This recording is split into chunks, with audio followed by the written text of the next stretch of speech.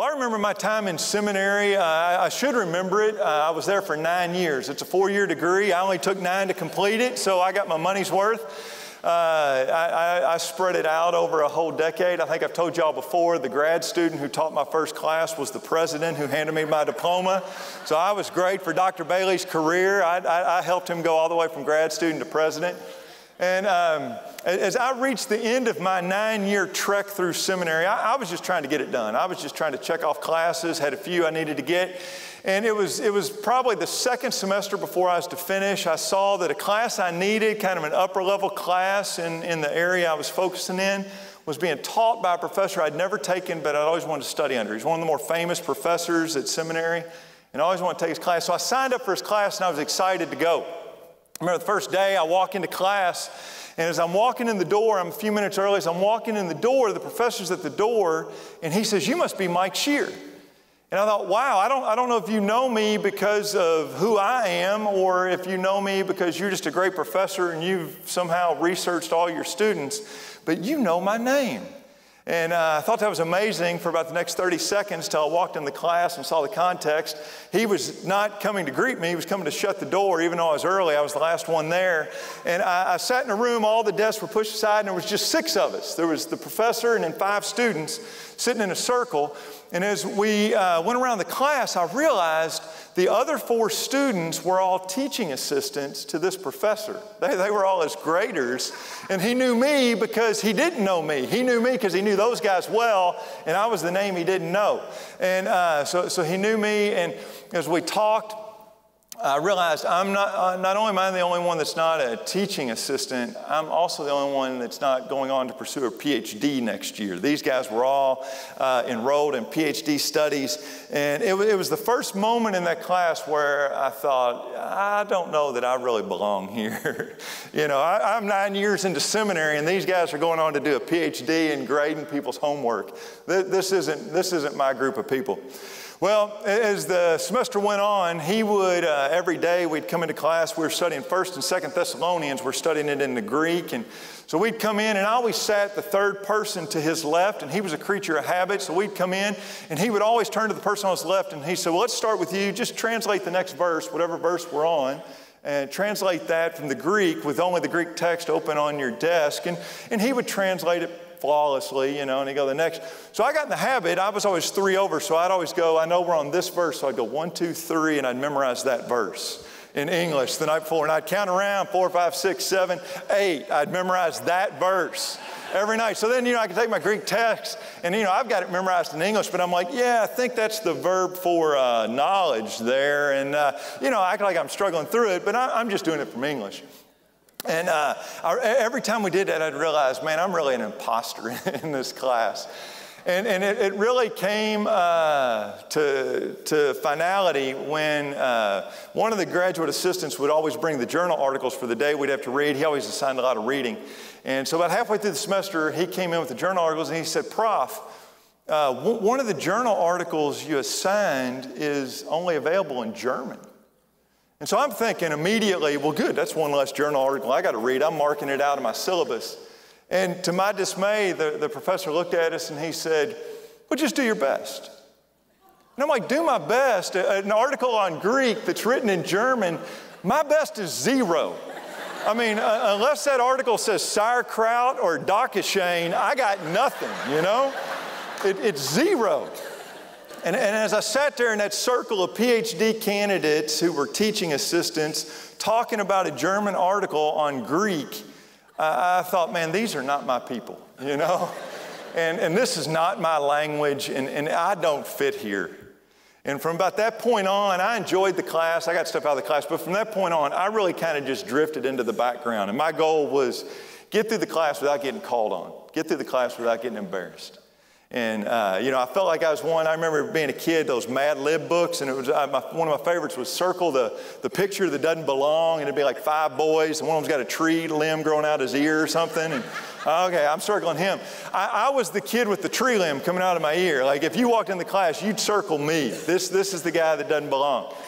And you may never have been in a class like that, but you know that feeling, where the circumstances, the people you're around, and you say, you know what, I don't fit. These aren't my people. This isn't necessarily my language. This isn't my cup of tea. I don't really fit here. I remember talking to my great uncle. He was in fought World War II in South Pacific. And I asked him, I said, how do you get through a tour fighting the Japanese? And his answer surprised me. He said, you never volunteer. And I thought, that's a weird answer. And I asked him, why don't you volunteer? And he says, you never volunteer. You never step up. You never stand out. You just keep your head down. You do what you're told and you blend in. He said, that's the way you get through. Told that story in the morning, and Bill Chamblee came up and he said, I got a story about volunteering in the military. He said, I was waiting to be deployed, and it was in Illinois, and it was an icy day, and I didn't have anything to do, and the commanding officer came in and said, who's got their driver's license? I need somebody with a driver's license. And he said, I was dumb. I stepped up and said, I got my driver's license. He said, good. If you got a driver's license, you can chisel ice. And for the rest of the day, he shoveled ice off the sidewalk. And he said, I learned I never volunteered again. When the commander came in, I hid. And that's the way a lot of us get through life, is that we just want to kind of blend in. We don't want to stand out. We just want to kind of get through without being embarrassed, without being disclosed, without being seen for who we are. And we want to look today at some young men in the Bible who are in a similar situation. They're in a place where they're not with their people and they're not in their language and they don't fit or belong. And yet they're going to do something different. Instead of being embarrassed and silent, they're going to step out in faith. And God is going to initially protect them. And then over a course of 3 years, he's going to promote them. He's going to bless them. You know, Tom's been doing a series on prophecy. He's been going through Daniel. And now we've just started Revelation. We're in Revelation 1. So I thought for one day, if I've got you for one day, why don't we step back and let's look at Daniel. Not the prophecies of Daniel, but let's look at the person of Daniel. Let's ask the question, what kind of guy does God choose to entrust his message to? What kind of man, what kind of young man was Daniel that God would say, he's the one I want to give the prophecies to that are going to bless his generation and now us 2,500 years later that we're still studying? The book of Daniel breaks into two parts. The part we've studied with Tom is the second half, chapters 7 through chapter 12. And that's the prophecies, the prophetic section of Daniel. But the first 6 chapters of Daniel is narrative. It's story about the person of Daniel. Chapters 1 through 4, we see Daniel as a teenager. And we're going to look at one of those stories today. In chapter 5, we see Daniel as a middle-aged, probably a man in his 40s. And in Daniel 6, we see Daniel as probably a 70 or 80-year-old man. And you see him from the time he's a teen all the way through the time he's 70 or 80, that Daniel, in a tough day, in a wicked place, Daniel stands faithful. So we want to ask the question, why is that? And what does God have to show us there? And so we're going to look at Daniel 1. Drew read it this morning. If you turn there with me. And we're going to see in Daniel 1, just as we move through the chapter, it's going to have really 3 parts. The first 3.5 verses are kind of the setting of the whole book. But we see it's really, how does Daniel get to Babylon? And I think it has something instructive to say to us. And then we'll see the next 3 or 4 verses really talk about what was the environment Daniel faced when he got there. And then beginning in verse 8, we're going to see how is it that Daniel responds to the place he's been placed by God, and how does he not let it influence him, but how does he in turn change everything about Babylon. Babylon doesn't influence Daniel. Daniel influences Babylon. So we want to look at that today. So look at me with verse 1, and we'll begin. It says, in the 3rd year of the reign of Jehoiakim, king of Judah. And so in Daniel's day, Israel was divided into 2 parts. There's northern kingdom, southern kingdom. After Solomon's reign, the nation is split. And by the time Daniel is born, the northern kingdom's already gone. They never had a good king, and they're carried into captivity. They are gone. All that's left is this southern kingdom that's called Judah. It's a small place, Jerusalem, and the surrounding area, and that's all that's left. And before Daniel is born, there's a king Josiah, who actually is Jehoiakim's dad, and Josiah goes to war against Egypt. And Josiah loses, and the Pharaoh of Egypt kills Josiah. And so Jehoiakim comes to power, and he is under Egyptian control.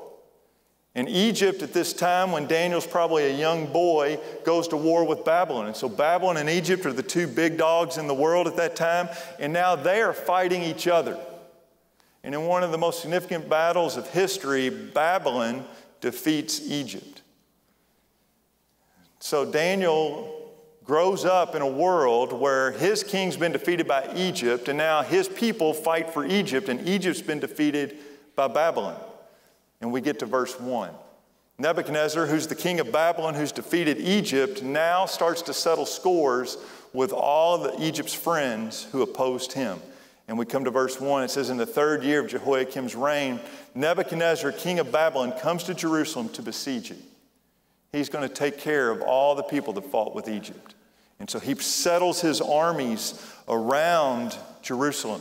When you think of Jerusalem, don't think of like Dallas or Denton. Think your neighborhood. Jerusalem's probably about 1, maybe 1.5 square miles inside the wall. And so when you're putting hundreds of thousands of soldiers around, you're not putting them around Denton. Just think about your little neighborhood, a couple streets. That's kind of the area. And that's where Daniel is right now as a teenager. And he's surrounded. Nebuchadnezzar, his name literally means Nabu. Nabu is one of the gods of Babylon. Nabu is the protector of my inheritance.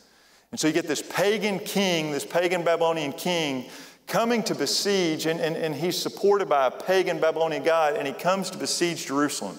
And look what he does. It says that he besieged it into verse 1. Verse 2, the Lord gave Jehoiakim into his hand, along with the vessels of the house. And Nebuchadnezzar brought the vessels from the temple to the land of Shinar, which is Babylon, to the house of his God. And he brought the vessels into the treasury of his God. In this day, oftentimes what would happen is when kings would fight kings, it was thought that gods were fighting gods. And when one king defeated another king, he would often pillage the temple or the place where the god's items were, and he would take those out. And he would do it for 2 reasons. One, he would take them out to show your God can't protect his own house, and your God can't protect his own stuff. What's he going to do for you? Your God can't protect you. And he would also put them in his temple because it was tribute, knowing that he felt his God gave him victory. So we see Nebuchadnezzar do that in verse 2. He takes all the stuff out of the temple in Jerusalem and he puts it in his God's temple in Babylon. But verse 3, he doesn't just want the stuff. Look what he says. Then the king ordered Ashpenaz, the chief of his officials, bring in some of the sons of Israel. He doesn't just want the temple possessions. He wants the next generation. Bring some of the sons of Israel. The word there for sons is literally youth. It would be young son. And so most commentators think these are young teenagers. Nebuchadnezzar says, bring me the 13, 14, 15, 16-year-old kids. And I want you to bring them to Babylon. And it's not just any kids. Look what it says. Included in them were some of the royal family and the nobles. I want the privileged kids. I want the kids that have had the best education. I want the kids that have been prepared to lead. Those are the kids I want because, one, they would be the ones that would lead rebellion against me if they stay. And 2, I'm going to put them into my service. They're going to serve me. And so I want the privileged kids, but not just the privileged kids. Look at verse 4. These young people are ones in whom there's no defect, who are good looking, who show intelligence in every branch of wisdom, and who are endowed with understanding and discerning of all knowledge. These will be able to serve me.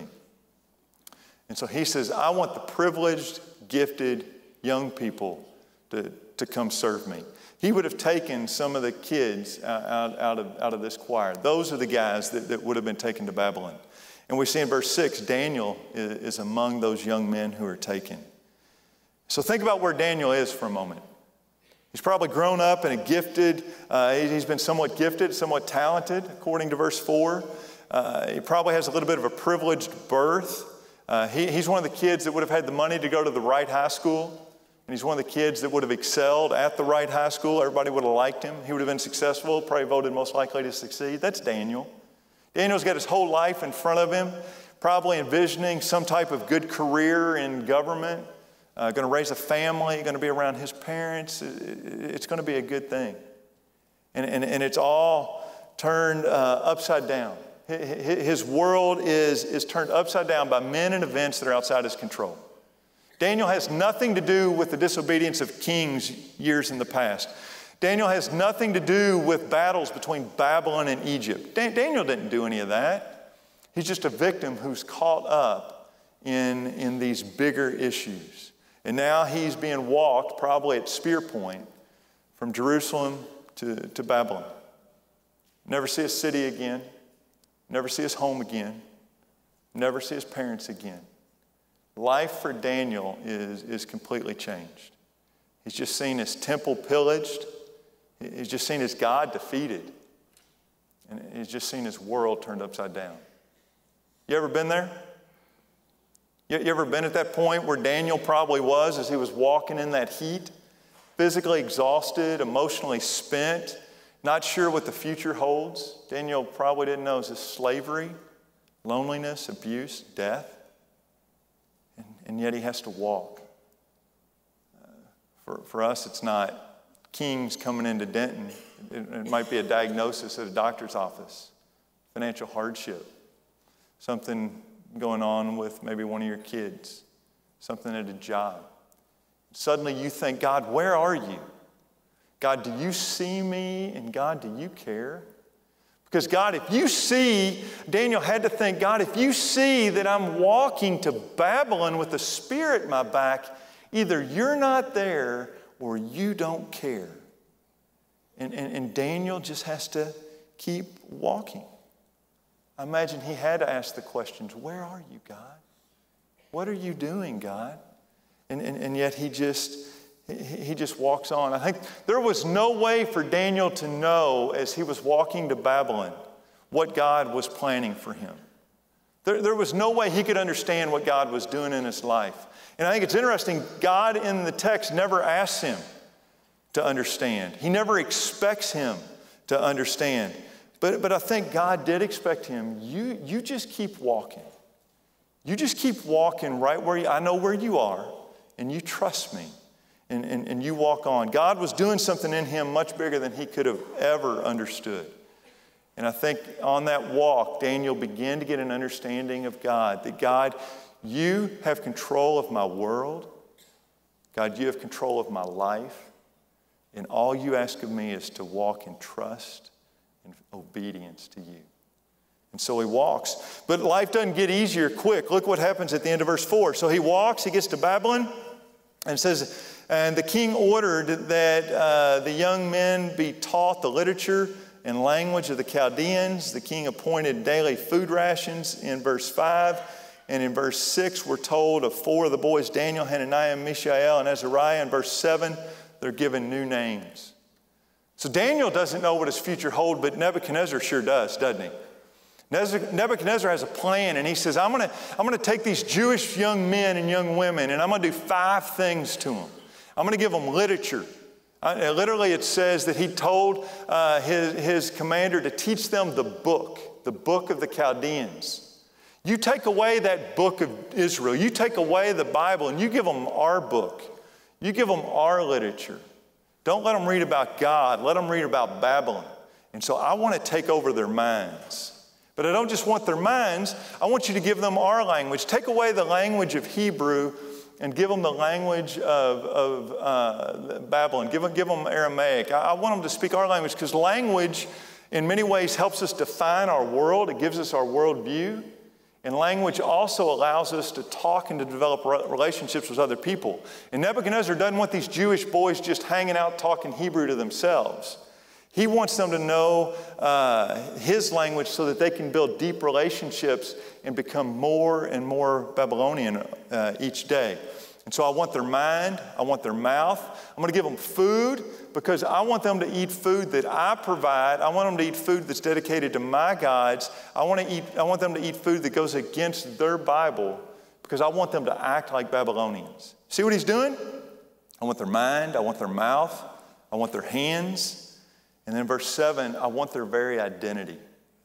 See, the names of these 4 boys, Daniel, Hananiah, Mishael, and Azariah, all those names say something about those boys' relationships to God.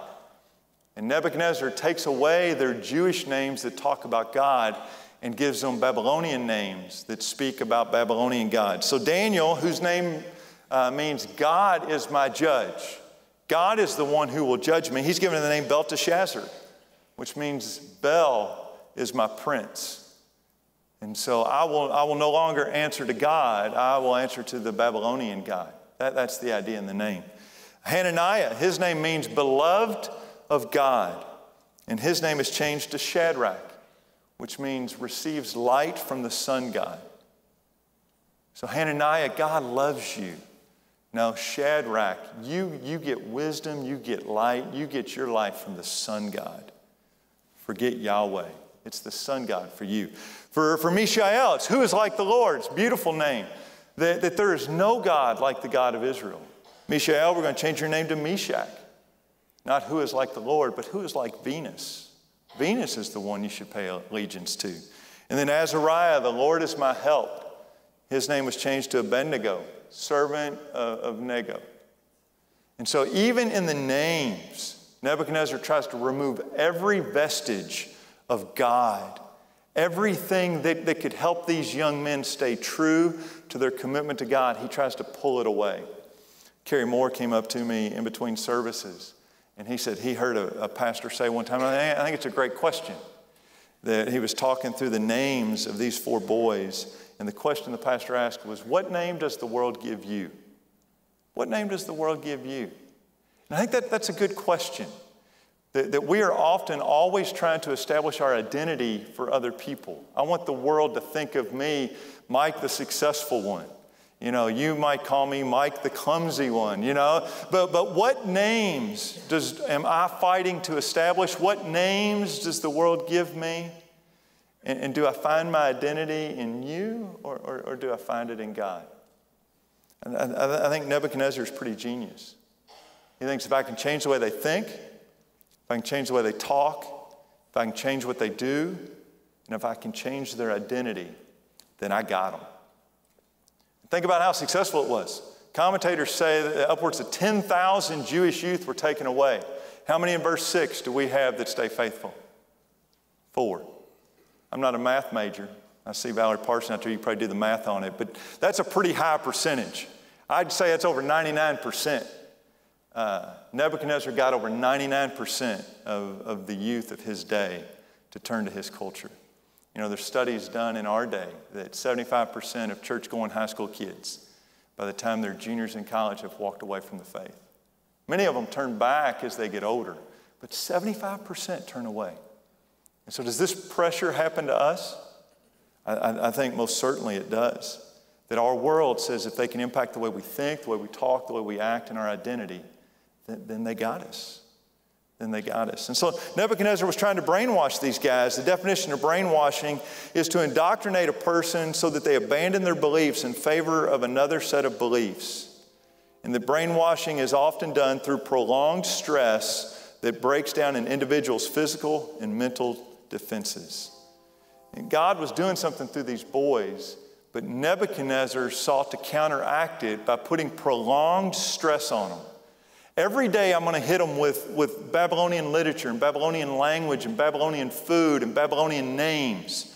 And they're going to go to bed and they're going to wake up the next day and I'm going to hit them with Babylonian literature and Babylonian language and Babylonian food and Babylonian names. And I'm going to do it for 3 years.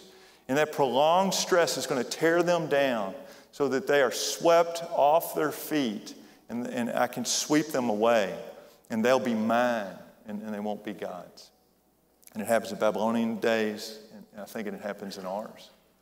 I think a good image for that is the waves of the ocean. If you've ever been to the ocean, I know most of y'all have been to the ocean, but if you've played in the waves, you know what I'm talking about. My family, we were at the ocean last summer, and about halfway through our trip, we were a little bit bummed. We heard a tropical storm was coming in. It was coming in right over us, and it was going to be rainy and all that. So at first we thought, well, what are we going to do now? It's going to be rainy. But we thought, I mean, we're in the ocean. We're getting wet anyway. There's no lightning with the tropical storm. So let's go to the ocean. And so we went to the ocean. We had the ocean all to ourselves. And the day before, the waves, you know, they were about chest high maybe on me. And that day the storm was coming in. They were probably 5 feet over my head. I mean, huge waves. And me and my 3 boys, we came up with a game. We said, let's see who can stand the longest and let those waves hit you and just see who can. We played this game over and over, who could stand the longest. And we found out something. It's never the first wave that gets you. You're standing there because you're kind of locked in, you're braced for it, and that big wave hits you, and it'll rattle you a little bit, and you'll fall back a little bit, but it never knocked any of us down. But as soon as that wave was done and now the undertow's pulling at your feet and the sand's coming out from under your feet, you don't have time to reset your feet because you know what's happening. That next wave is hitting you. And that second wave, usually we stuttered a little bit more. But man, by the third and fourth wave, I don't think any of us ever made it 5 waves. I bet we stayed out there for 2 hours and nobody could stay 5 waves. Because the relentless pounding of wave after wave after wave after wave, it took our footing away and the undertow was pulling us and the wave would crash on us and eventually we gave way under the pressure. And when you get hit by a wave like that and you're underwater and then the next wave hits, it turns you over and your world is topsy-turvy. You don't even know which way's up anymore. And we would have to help each other stand up in the water. And I think that's what Nebuchadnezzar was trying to do to these boys, and that's what our world often does to us, is that it is a relentless pounding of literature and language and actions and identity, and it wears us down, and it wears us down. And it wears us down. And that's what Nebuchadnezzar was doing here. I had the opportunity, I do chapels for a school here in town. And this semester, this spring, we looked at Daniel. Because I think if there's anything our teenagers need to hear, it is Daniel 1-6. That they need to know how to stand against that relentless beating of our culture. But I think it's important for us as adults too, isn't it? I think our world is the same as the world of Daniel. And as you sit here today, you may identify where Daniel was when he was walking. There may be things going on in your life. You got that diagnosis recently or financially or at your work or in your marriage or with a kid, and you say, God, where are you? Do you know where I am? And you're tempted to question because it looks like God's either defeated or he doesn't care. But then there's others of us in here that feel this pressure of Daniel in Babylon, where day after day, the people and circumstances around you are pounding at you and wearing you down. And I think the great temptation for Daniel as he sat in those classes was to say, these are not my people.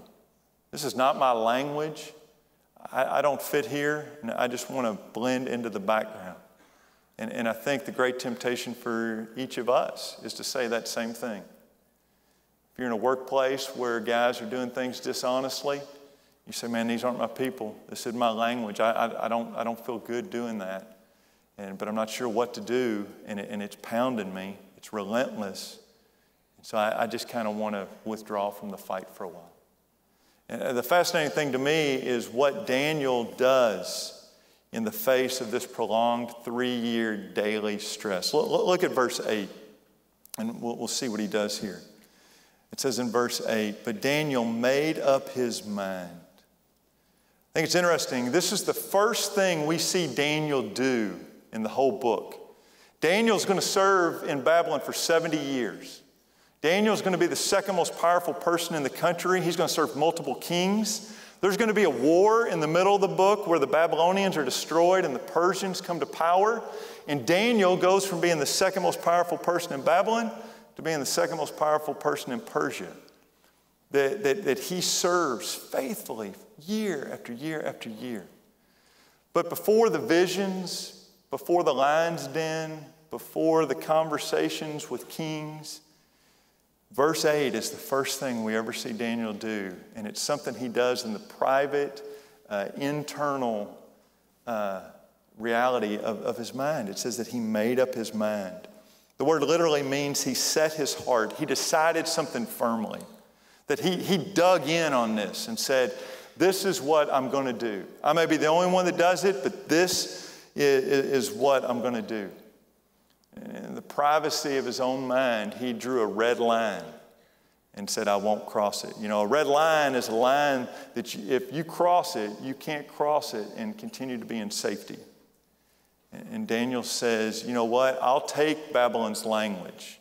I'll take their literature. I'll even take their name. Who cares what somebody calls me? But I will not do something that goes against my Bible. And I will not deny my God to build my kingdom so that I have a good reputation. And I will not deny my God to build someone else's kingdom. because I'm committed to the kingdom of God. Daniel is going to resist. He's going to rebel in a sense. But his rebellion is not out of independence or a lack of submission. His rebellion is the result of complete and utter loyalty to God. That he will not do something that goes against God. And he resolves in his mind. I think it's Daniel's conviction about God that leads to his resolve. And it's his resolve that will lead to 70 years of faithful action. And we see that. We see in the next few verses, we see his initial actions. Look, there in verse 8, it says he wouldn't defile himself with the king's choice food or with the wine which he was permitted to drink. And so he makes a request of the commander in verse 10 that he would be able to just eat vegetables. For a teenager to say, hey, take away the pizza and the wine and the steak and give me vegetables. I mean, that's pretty supernatural anyway right there. But, he doesn't just go along and say, I'll eat whatever. He doesn't start a rebellion. He doesn't get all the Jewish guys and say, okay, here's what we're going to do. When they bring the food in, we're going to turn over the tables. And we're going to, he politely and he creatively says, I can't do this. I'm not going to do this. This is a red line I won't cross. Because in the Mosaic Law in the Old Testament, there were commands about how food was to be prepared. There were commands about what could be eaten. And this food was not prepared according to the Old Testament law. This food was probably dedicated to idols. And Daniel said, I can't do that. I won't do that. And we see the initial response in verse 10. We see the commander says, I can't do this, Daniel. I can't do what you ask because it could cost me my life. And what he doesn't say there, but I think it's important to point out, if Nebuchadnezzar would kill the faithful commander, what do you think Nebuchadnezzar would do to a Jewish teenager? I mean, Daniel's putting his life on the line here over some food and some wine. But he's putting his life on the line to say that I will submit my life in all areas to God. And whatever comes, it comes, but this is where I stand. These are my red lines. I think... he valued the opinion of God more than the opinions of the Babylonians.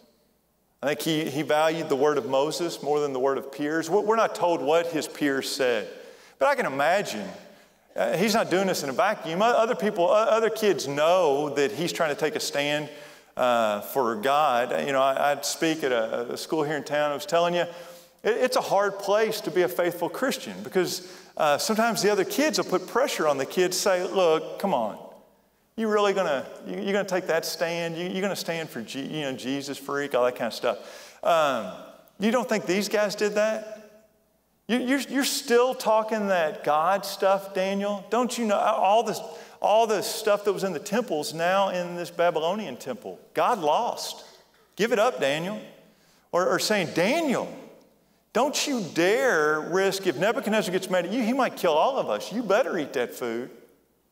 We're not told what his peers said, but he doesn't care about the word of his peers. And he resolves to stand for right, even if he's by himself. I think it's interesting. God gave him 3 buddies to stand with him. And, I even think about those waves, that oftentimes those waves were hitting us in the ocean that day. We had to help each other stand up, And if you're a senior getting ready to go off to college, man, you find you some buddies that will stand with you, that will encourage you. But, we don't have those same dietary restrictions. The Bible and the New Testament says that we're free to eat of anything. But do we have some red lines we can't cross? Are there things that our culture says is okay that you and I know are not okay for us? We all should say yes to that. I hope we have red lines. Standards that we refuse to compromise. No matter what happens, we're going to trust God. Just here at the end of the verse, we see what happens. The overseer in verse 10 says, no, I can't do it. So Daniel says in verse 12, how about we just do a test? In verse 14, the commander says, okay, I'll test you for 10 days. And I'm going to give you vegetables for 10 days. So they eat vegetables for 10 days. And you see in verse 15 what happens is at the end of 10 days, their appearance seemed better and they were more healthy than all the other youths. The word there for healthier is actually they were fatter of flesh. think it's interesting. One of the big diets today is the Daniel diet. You know, if you go and Google it, I Googled it the other day, man, there's hundreds of links and there's a bunch of books about how to diet like Daniel did. Daniel got fatter. The text says that Daniel did the diet and he got fatter. That's the point of the text. So if that's what you're going for, do the Daniel diet. But otherwise, you're probably exegeting that wrong. But that has nothing to do with the sermon. I just think it's interesting. But so after the 10 days, the commander says, okay, we'll keep doing it. And for the next 3 years, Daniel commits himself to study. He learns the language. He accepts his name, but he eats the vegetables. And we see in verse 17, it says, as for the 4 youths, God gave them knowledge and intelligence in every branch. Daniel understood dreams. So at the end of the time, Nebuchadnezzar comes in, and the king found, in verse 19, the king talked with all the young people, and out of them, not one was found like Daniel, Hananiah, and Mishael. If you look down at verse 20, it says, these 4 young men were found 10 times better than any of the conjurers or magicians or anyone who was serving Nebuchadnezzar. That they were 10 times better than anybody else. But what's interesting to me, they don't get to be 10 times better until they've walked in faithfulness for 3 years. Daniel has to walk at the end of the spear and just trust God. Daniel has to take a stand and resolve in his mind, I'm going to stand for God no matter what happens. And I'm going to do it day after day after day for 3 years. And at the end of the 3 years, Daniel gets to see, man, God showed up. God paid off. You know, I think one of the interesting things about this passage that I kind of skipped over is this passage really talks about what a great guy Daniel was. This passage elevates Daniel as a young man who was committed, who had made his mind up to stand for God in the hardest of circumstances. That Daniel knew God was in control of his world. Even when his world was out of control, Daniel knew he was in control of his world. Daniel knew that he was in control of his life. And even when his life was uncertain, he knew God was in control of his life. And he knew that all he was asked to do was to trust and to walk in obedience by God's grace, and he did it. But what we can read over sometimes is, what was God doing while Daniel was walking in faithfulness? You know, God's activity in this chapter is subtle, but it's there. In fact, 3 times God is said to do something in this chapter. It's in verse 2, verse 9, and verse 17. Look at it real quick and we'll close with this. All 3 times it's the same verb. You see it there at the beginning of verse 2. God gave. Verse 9, it says God gave. And in verse 17, God gave. That while Daniel is walking in faithfulness, God is working behind the scenes, giving and giving and giving. In verse 2, look what he gives. He gives hardship. The destruction of Jerusalem, the carrying off of the temple goods, the defeat of Jehoiakim, it wasn't because God was absent or it wasn't because God was unable. That's what Nebuchadnezzar thought. I beat your God because your God's weaker. No, it says in verse 2, Nebuchadnezzar beat God because God gave Israel to him as punishment. And I think it's interesting that Daniel's hardships were filtered through God's hands. That God wasn't absent and God wasn't uncaring. God knew exactly where Daniel was, and God walked with him as he gave him over to those hardships. God may not have made himself known, but he was there. And if you're walking through hardships today, know that God is with you. You may not like where you are. I've been at times and places I didn't like where God had me. But we always have to know that God knows where we are. He's with us, and he cares about us. And he's doing something in the midst of the hardest of circumstances. He is. The second thing you'll notice is in verse 9, it says, God gave Daniel favor and compassion with the overseer. Just Daniel saying, hey, question, could have gotten him killed. When Daniel said, how about just give me vegetables, that could have gotten him killed. But it says it didn't get him killed because God gave Daniel something. Daniel had to step up and act in faith, but when he did, God made sure he was taken care of. And God gave him favor in his relationships. God's working behind the scenes. And then in verse 17, it says, as these 4 youths, God gave them. It's not that these were just the smartest guys. It's not, Daniel may have studied hardest, we don't know. But it's not just he was smartest or he studied hardest. It says that God gave him knowledge and intelligence. God made him 10 times better. Daniel's world was controlled by God, and God gave the events in Daniel's world. Daniel's relationships were controlled by God, and God gave him favor in his interpersonal relationships. And Daniel himself, his internal knowledge and abilities were controlled by God, and it's God who acted, God who gave to Daniel. And so I think the text would say to us today, what kind of guy does God give his message to? What kind of person, what kind of man, what kind of woman does God give his message to say, I want this person to speak for me? I think it's a person like Daniel. It's a person who believes deeply in the sovereignty of God. That regardless of my circumstances, regardless of my situation, I trust God. God's in control of my world. God's in control of my life. And I'm just going to do the best I can by God's grace to walk in faith and trust and obedience with him today. And then I'm just going to let him take care of the rest. That's the kind of person God chooses to use. And I think that's the kind of person God calls us to be. So as I stand here today, I don't know what's going on in many of your lives. You may be like Daniel walking to Babylon, and you don't know what your next day holds. You don't know if your health will hold out. You don't know about your kid. You don't know about your job. You don't know. But God knows, and God's with you, and God may be doing something in your life that's far greater than you could ever imagine. Or you may be like Daniel, who is in Babylon, and you're feeling just that relentless pounding of wave after wave of our world coming down on you, and the challenge to make your kingdom or the kingdom of someone else bigger than God's kingdom. And my encouragement to you would be to look to Daniel and to say, whatever your circumstance is, know that God has you there. And that God is a God who's sovereign, and God is in control of everything in our world, and God is in control of my life and your life. And that all you're called to do is not understand, but you're called to trust and to walk in obedience. Will you pray with me? Father, we do,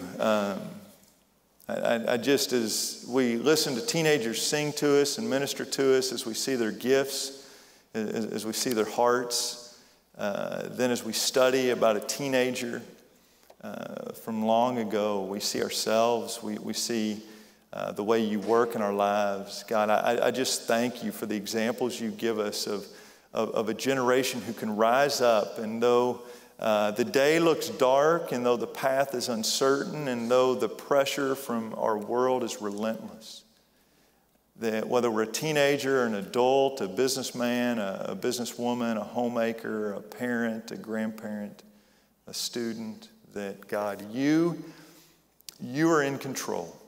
And I pray that we would be a church, we'd be families, we'd be individuals who would trust your sovereignty. We would believe your sovereignty. We would believe in your goodness, and we would know that wherever we are today, we are here because, God, you've given us the opportunity to be here, and that, God, you are doing something in our lives. And God, I pray that we would walk in trust and faith in you. In Christ's name I pray. Amen.